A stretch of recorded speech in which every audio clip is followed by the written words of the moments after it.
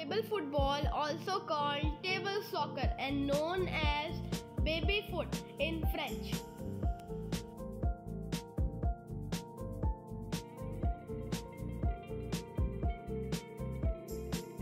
The aim of game is to move the ball into opponent's goal by manipulating rods which have figures attached.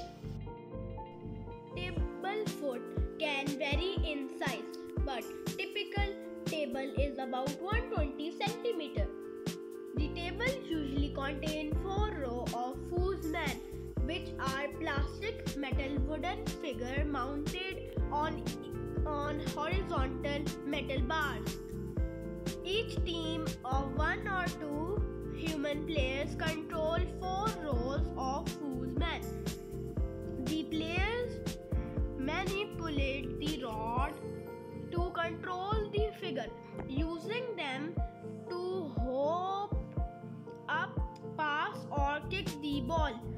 Game begins when the ball is served through a hole at the side of table, or simply placed by hand at the feet of a figure in the center of table.